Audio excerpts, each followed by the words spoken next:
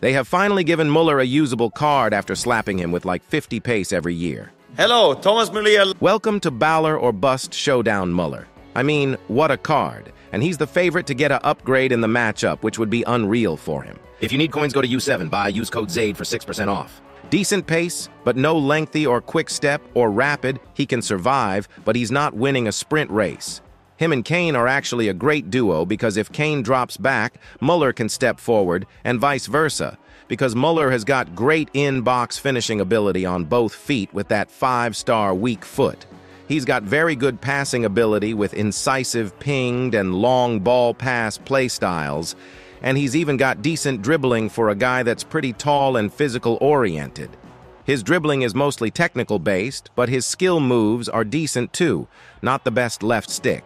He does have first touch plus, which is very helpful for his style of play. He's best at quick passing, fairly simple football. He does all the simple stuff perfectly, isn't a flashy player just like in real life. Overall, it's a usable and pretty good Muller card that is likely to upgrade. He's obviously not as good as like Royce or Kane in their respective positions, but great passing and shooting, decent pace and dribbling. Good value card.